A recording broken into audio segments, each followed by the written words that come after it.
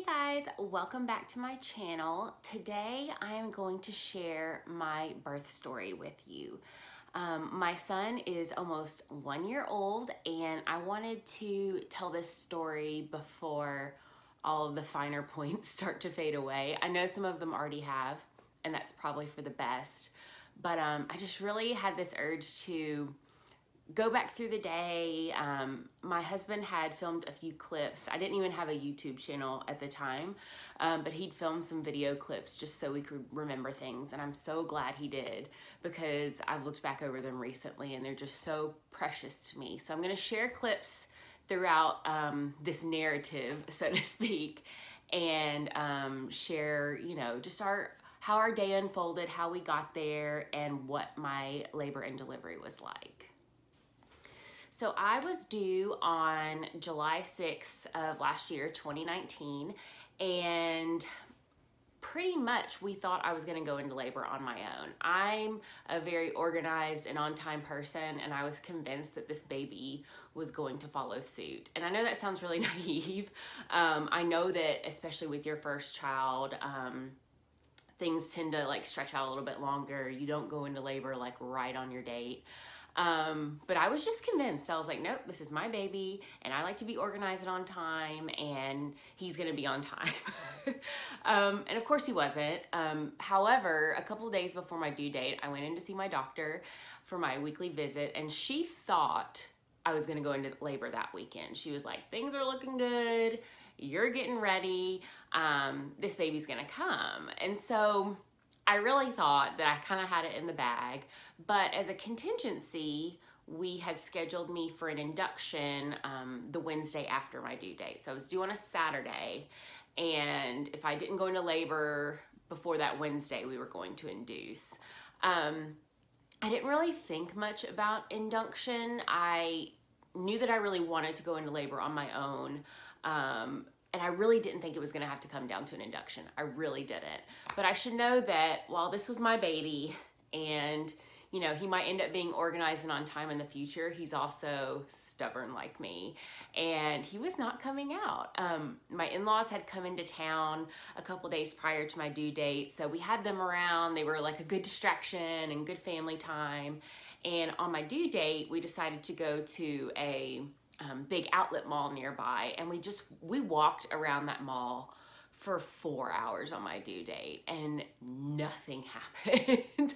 Like, I still felt really good. I was definitely moving a bit slower, but I felt really great from about the 4th month on in my pregnancy, and I'm so fortunate to be able to say that.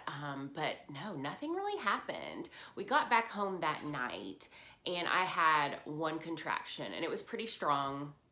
And we were just about to lay down to bed. Nick was already in bed, and I was kind of fiddling around. I'd washed my face, all that jazz, and started feeling it coming on. So I grabbed my big exercise ball that I had been like bouncing on for weeks trying to induce labor. So I kind of wrote it out on the exercise ball. It wasn't very long, and I had always heard that if you lay down and the contractions go away, then it's not quite time yet. So I went ahead and laid down for bed and slept through till the morning. And I think that every day after your due date just gets worse and worse. I think I cried every day after my due date and was just really tired feeling and really ready for something to happen. Like I said, my in-laws were in town from out of state, and I felt like I needed to, you know, have a baby for them so they would have a reason to be there. And I just was so ready to get the show on the road, but I really did not want to be induced. I worked right up until the day of my induction. So I was in the office that week, and of course everyone comes by your office door and it's like, oh, still pregnant. Oh, you're still here. You haven't had a baby yet. And you're like, oh, I'm so ready to have this baby. So the induction was a good thing in that way. But the day before the induction, which was my last day at work, I kind of started freaking out. I realized that I was probably going to be induced in the morning. I probably wasn't going to go into labor overnight. And I just had second thoughts about it. You know, there was no medical reason for me to be induced other than the fact that I was technically overdue and my body was ready, like physically, so they could induce me. But I just, I didn't know if I wanted to go through with an induction or kind of let things ride out on their own, which is crazy because I was so miserable. But I tried to call my doctor the day before my induction, and I called kind of late in the afternoon, and she'd already left the office for the day. And I said, listen, I really need to speak with my doctor. I have an induction scheduled for the morning, but I didn't really think it through when we scheduled it, and I have some questions, and I kind of want to know why we're going forward with an induction when everything's looking good on this end. And they were like, well, she's already left for the day, and she won't check in until 6 a.m. in the morning. And I was like, well, I have to be at the hospital at like 5 or 5:30 a.m. That doesn't really help me. And I hadn't been a high maintenance patient at all. I hadn't called her outside of my normal appointments, and I was like, God, come on, this is the one time I need to speak with her. Can you not get a hold of her? And she was like, no, but you know, I can let you talk to the on-call doctor, which I guess doesn't help you very much. And I said, no, I need to talk to my doctor. And she goes, I'm really sorry. I said, well, I guess that's that. So I kind of hung up in a huff. I was probably a little bit attitudey with her, thinking back to, you know, pre-birth Christina, but it was just where I was at. I had thought so much about going into labor on my own and how I would handle it. I had listened to a hypnobirthing course, and I didn't really have any aspirations of going through the whole labor unmedicated, but I did have a plan for early labor at home, and, you know, had kind of envisioned it a certain way. I didn't have a really detailed birth plan either, but again, I think I realized that I had more of an idea of how I wanted it to go than I had planned on. So I went home that night. I think we went to a movie that night. I know we saw Toy Story 3, and I think it was the night before my induction, or maybe it was the night before that. But anyway, we kind of had like a last date night for a while, and went to bed, and we had to wake up around 3 a.m. to call the hospital and make sure that there was a bed for me. And so we woke up really early the next morning, called the hospital, and they said, no, we're not ready for you yet. Call back in a couple of hours. So of course, your sleep's ruined at that point. I've woken up at 3 a.m. I'm sitting here thinking about having a baby that day. But I stayed in bed. We tried to get a little extra rest, and then called a couple hours later, and they said, yes, go ahead and come on in. But they didn't seem really confident that they had a bed. There was kind of a baby boom at my hospital at that point in time, or at least that's what my doctor told me. It was just a really busy few days for them. And so, you know, beds were in high demand. And so just because they didn't sound too certain, I kind of took my time getting to the hospital. I think we still ended up getting there around 6:30 or 7, but certainly didn't rush. And I'm glad we didn't, because we got there and we waited till 9 a.m. for a bed. And, you know, again, like, it's first come, first serve. There were several other ladies in the waiting room who were there to be induced, I could tell. But I was still feeling really conflicted about being induced. I didn't know why it needed to be done. There was nothing medically wrong with me or the baby that necessitated it. So I was feeling kind of pushed into this induction, even though I could have absolutely walked out of the waiting room at any point, and I almost did. But yeah, I was just really torn about it. And, you know, I guess, like I said, I had watched so many like home birth vlogs, which was silly because I was in no way having a home birth. But they were just so beautiful and so natural, or so they make it seem.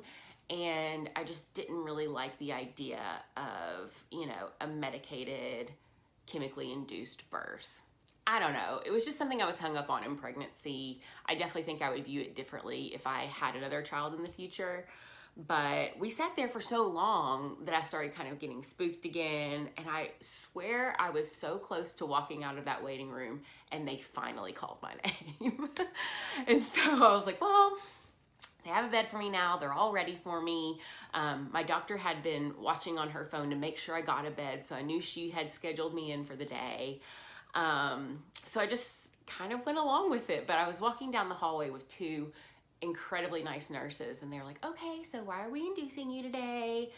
And I said, you know, I don't know. We just had put it on the books as a contingency, and here we are. You know, I'm about 4 days overdue, and they said, oh, okay, you're ready, you know.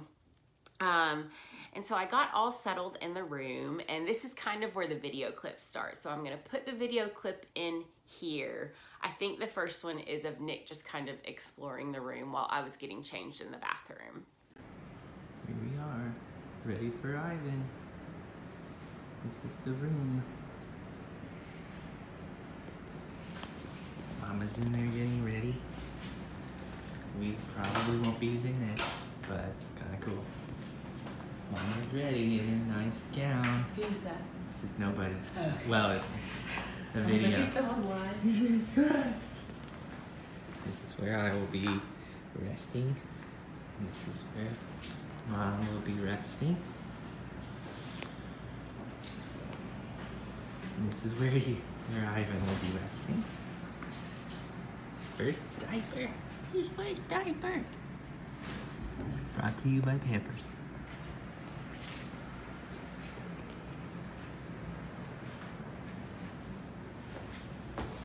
So yeah, we had gotten all settled in. They'd had me changed into a hospital gown. I'd actually bought my own, one of those cutesy ones, you know, like light blue with polka dots, and it came with a matching pillowcase. And so I put that on. They said that was fine, and kind of sat in the bed for a few minutes. And they came to put the IV in, and it took them so many tries. I had a nurse who had just transferred from postpartum care down to labor and delivery, so she was still kind of fresh on, I mean, I feel like you might have to do that in that department too.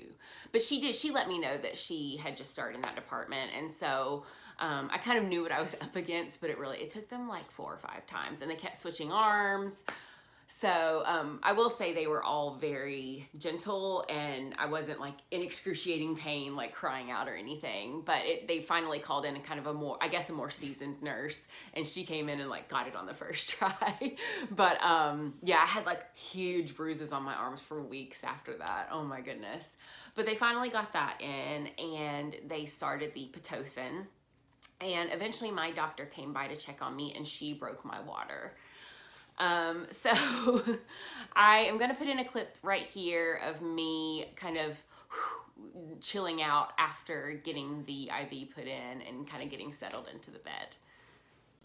That's right, it's going to help me feel better. How's Mama feeling? Good. Thought you were taking a picture. Videoing now. Oh gosh, are you going to do this all day? All day. Great. We didn't talk about this beforehand. Hooked up to the monitors. Here's what you're doing.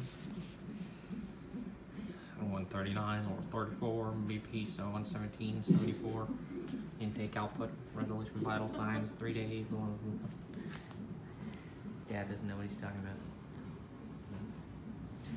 But here we are. Got the IV in, took a few tries. Once on that arm, once on that arm, and then the third time on that arm. So the next few hours was just kind of us playing the waiting game. That's when I wasn't really in much pain yet. I was starting to feel the contractions, but I wasn't, you know, like incapacitated at that point. So my mom and dad had gotten there early that morning, so they came in and visited, and we chatted for a few minutes. And then my brother got there, and he came in and said hello, and it was just kind of a pleasant time. It got to about 11:30 a.m. and one of Nick's good friends Ubered him some hot chicken from his favorite restaurant that was down the road from our hospital. So we have a clip of Nick's hot chicken and just sort of me and my mom visiting. I think in this clip, actually, I was drinking one of the lemonade slushes that the hospital gives you. They'd come in and said that baby seemed a little bit tired. I don't know if his heart rate went down or if he was just kind of not moving much, but they wanted me to just put some sugar in my body and wake him up. So my mom had a lemonade slush with me, and he started perking up pretty soon after that. So Uncle Thaddeus ordered some hot chicken for me, and we got Grandmom here. Hi. Hello. And Mom. Drinking some, what is it? Slushy? Lemonade slush. Lemonade slush. He's awake. And you're awake. Oh yeah. So it wasn't long after this time, and I started feeling a little bit worse. The contractions started getting a little bit stronger, and I was having to move around in the bed a lot to get comfortable and kind of breathe through the contractions. Again, I was trying to use hypnobirthing techniques. I don't know if I was doing it right, probably not, but I was really attempting to go as long as I could without an epidural, just so I could kind of be present. And I don't know, like I said, I had this idea of me being all at one with my body and, you know, having kind of a somewhat natural birth. But it just wasn't unfolding that way, and I wasn't disappointed in that. I just had to kind of re-gear in my head. So they had put the straps on me that have the monitors that were monitoring Ivan. And as I wiggled, I kept like knocking off the straps, and they were like, listen, we're not really getting a good read on your baby. And since we're giving you Pitocin, we need to continuously monitor him. And I understood that, like that made total sense. So they tried to get a more mobile monitoring unit on me. They had like a Bluetooth one that hooked up to a laptop and had these like things that could go on your big belly. And they tried to get that hooked up so that I could move around a little bit more. I'd asked for an exercise ball, so I was sitting on the side of the bed, like rolling around on an exercise ball, trying to get through it. And they're like, listen, this mobile monitoring unit is just not working, and we're not getting a read on your baby. It's been like an hour now and we haven't got a read on him. You know, we're gonna have to have you get back up in the bed, and we're gonna have to strap the monitors back on you, and you're gonna have to be more still. And I was like, how am I supposed to be still? I'm getting more and more uncomfortable by the minute. I needed to be able to move around. And the only other option was a monitor that they like put up inside you and stick on the top of your baby's head. And that seemed more of like an emergency situation. They had offered that they could do it, but I didn't really want to do that. I didn't want anything stuck on his head while he was still in the womb. So they kept talking about the epidural. They were like, yeah, that's the good thing about the epidural, is if we have to, you know, keep monitoring you, at least that'll help you stay more still. And I just was really not in the mood to get the epidural yet. I had wanted to see how long I could go and really try and work through some of the pain. It was just what I had planned for in my head. But again, I knew that the health and safety of the baby was most important. So eventually I said, let's go ahead and do the epidural. You're not getting a read on him. That's not what we need. I'm not trying to be difficult. So let's just go ahead and do the epidural. So they brought the epiduralist. No, that's not the word. Is it a nurse anesthetist that does an epidural? I don't know. The epidural technician came in. She was very nice. And we did the epidural. It wasn't nearly as bad as I had imagined it. I, as a first-time mom, was a little bit concerned, you know, can I be still enough for an epidural? Because you hear horror stories about people like wiggling and things going wrong, and you know you have to be really still, but you're kind of getting uncomfortable and you're wiggling. So it went great, honestly. And at that point, I got really cold afterwards. So there's a clip here that I'm gonna put in. Nick was kind of, I think, catching his breath because it was kind of a whirlwind of, you know, we're not getting a monitor on the baby. We're not getting a read on the baby. We need to do the epidural. Okay, now you've got the epidural, but you're freezing. So they had piled all these blankets on me, and they turned the lights down so I could try and get a little bit of rest. So I'll put that clip in here. She's doing good. Just got the epidural. Trying to get some rest. She's in here. She's doing pretty good. That was quite a whirlwind, but it's doing better.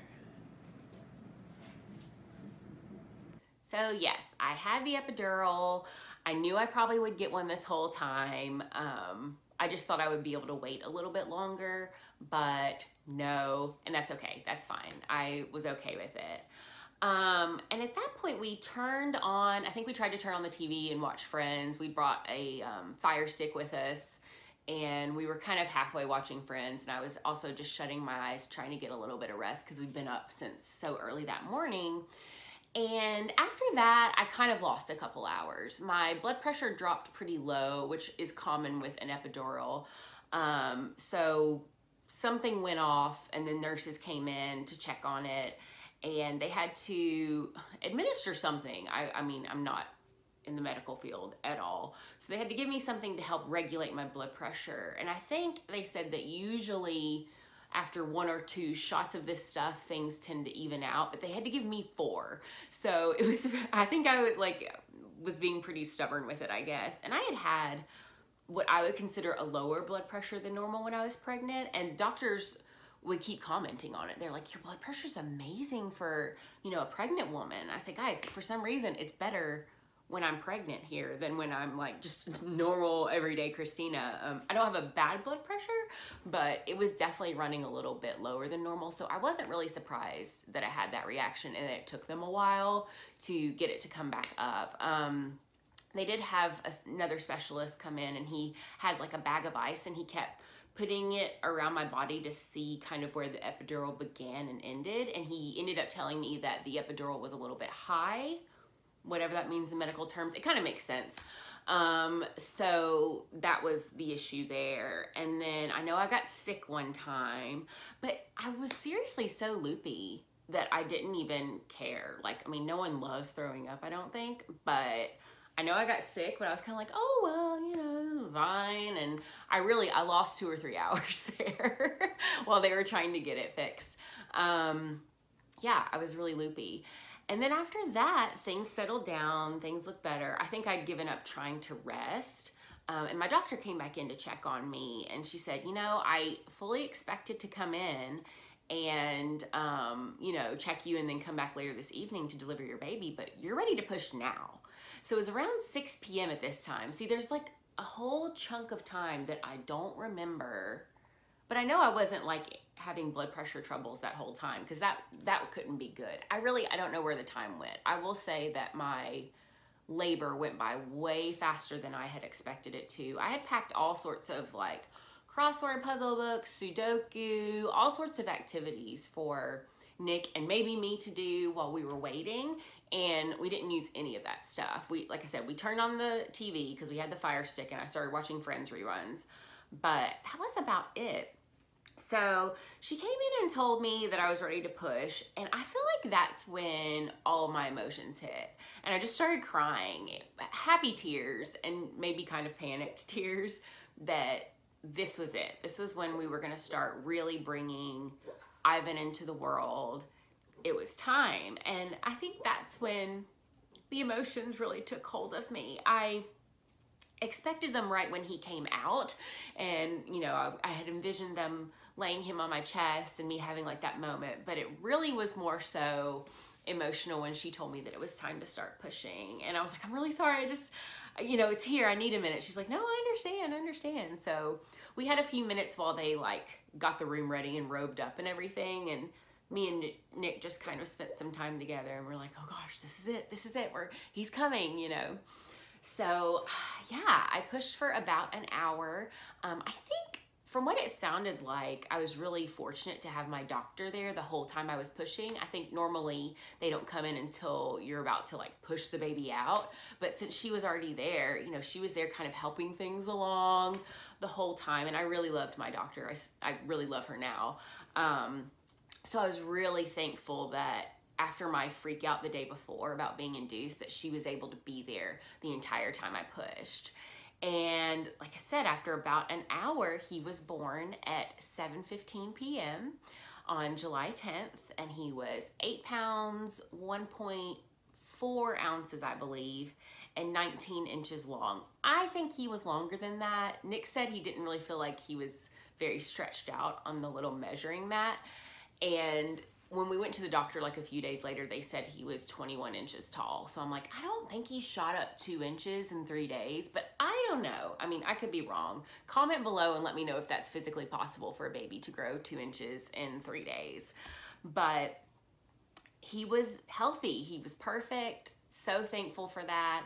I had minimal tearing, but they were kind of patching me up, and they laid him on my chest, and he didn't cry right away. And we were kind of like, ooh, is he all right? And they were like, he's fine, he's all right. And they were kind of rubbing him and cleaning him off. And Nick later said that he didn't realize that Ivan would come out looking kind of purpley blue.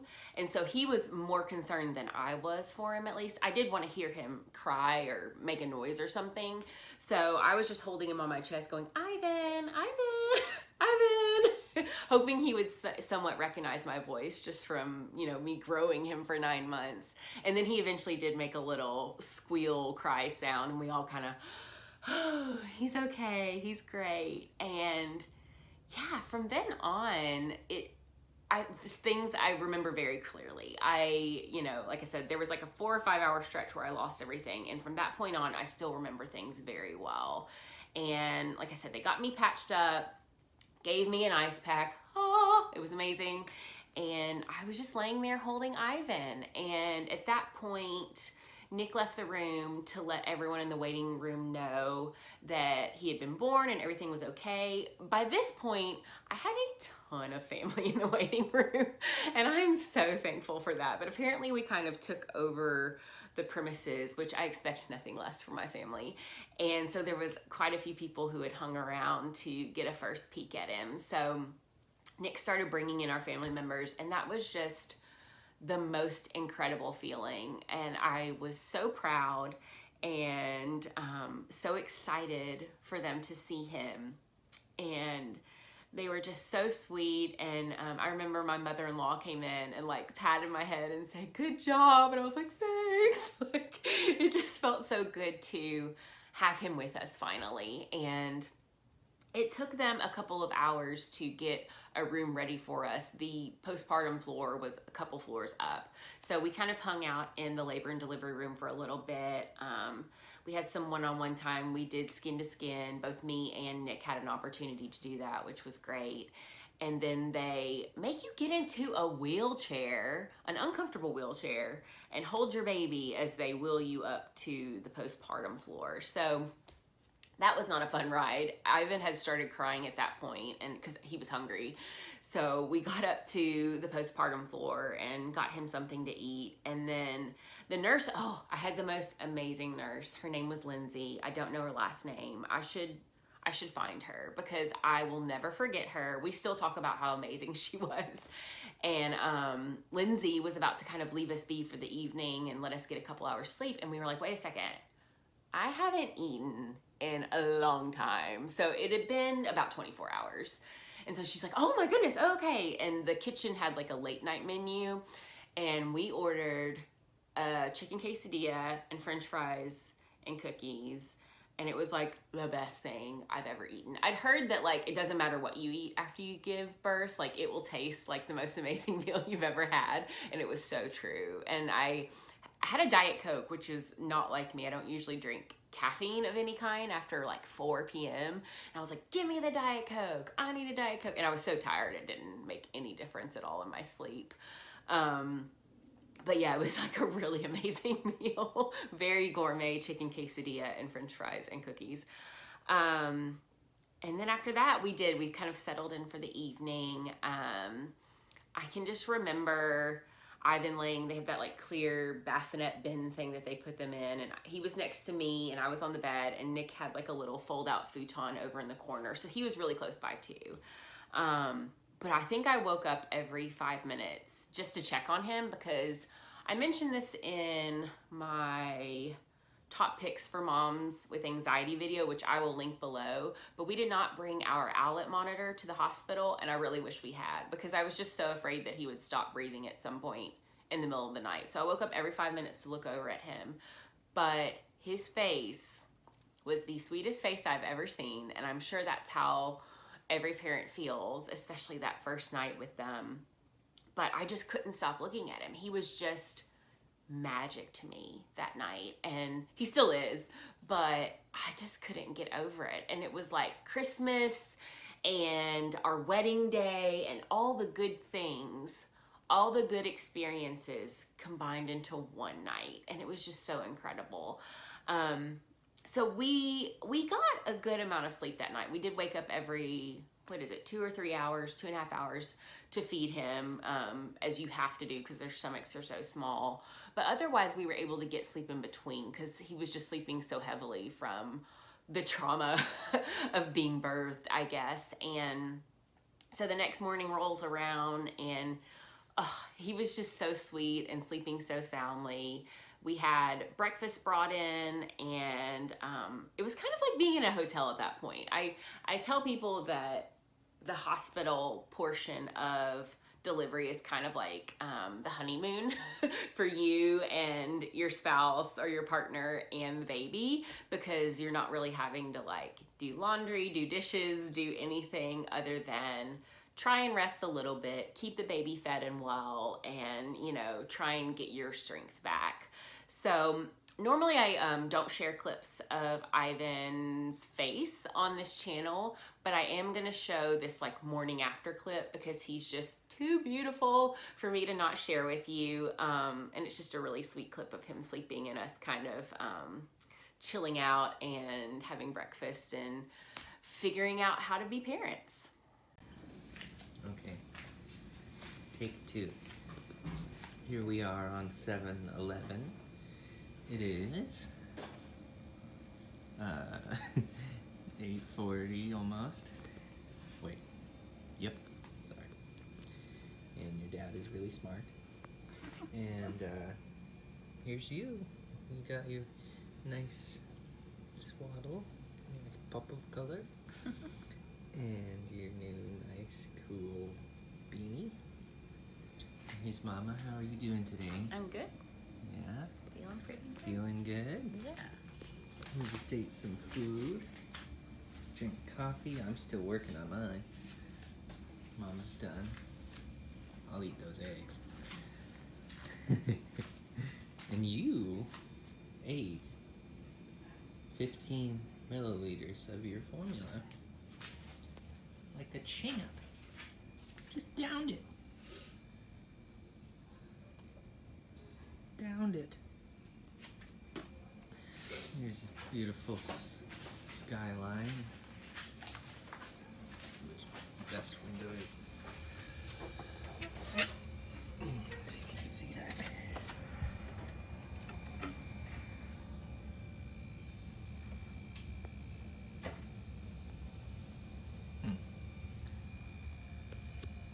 Hard to get the focus right. Anyways, you see it.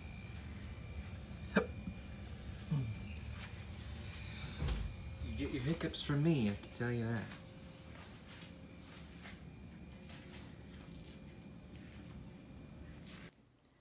So anyway, that was his first full day on planet Earth.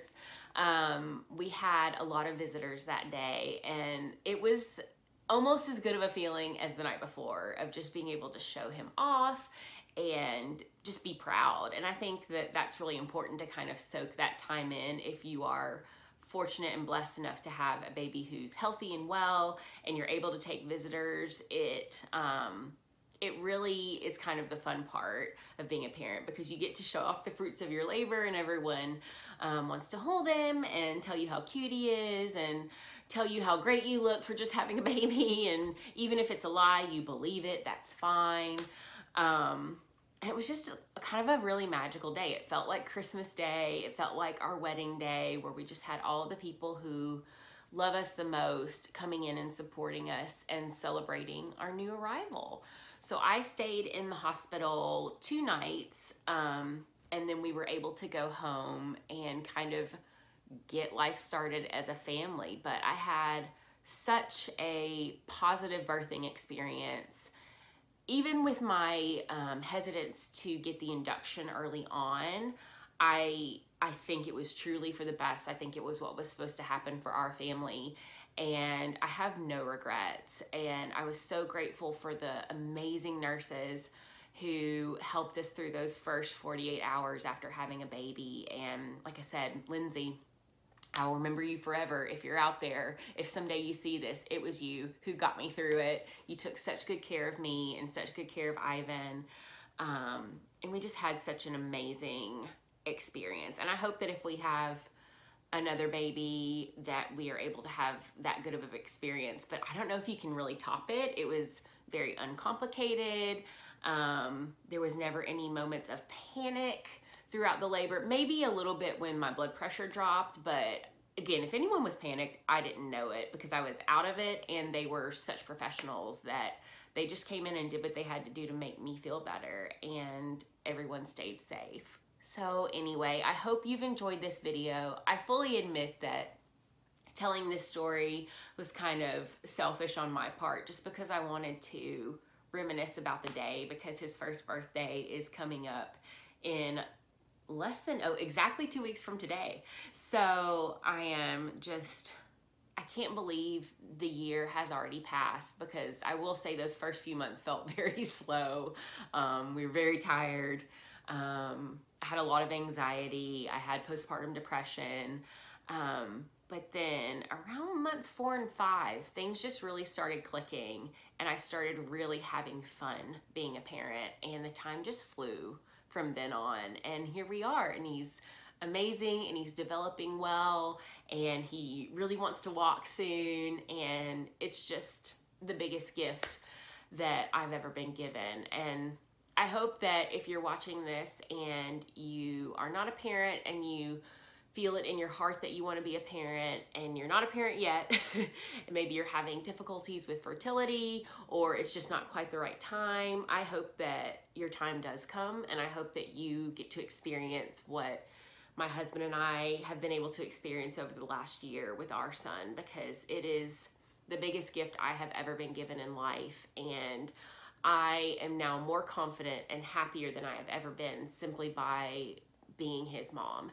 And I hope that if in your heart that's what you feel your life, like your life direction is, I hope that you are granted this privilege that we've been granted. And just know that I always hold a space for you in my heart, and hope the best for you and your family. Anyway, thank you so much for watching this video. I hope you enjoyed it. I hope that if you're pregnant, it kind of helps you envision more what it's like to give birth in a hospital setting, especially. And I hope that you will subscribe to my channel and give this video a thumbs up if you liked it. And I will talk to you next time. Bye.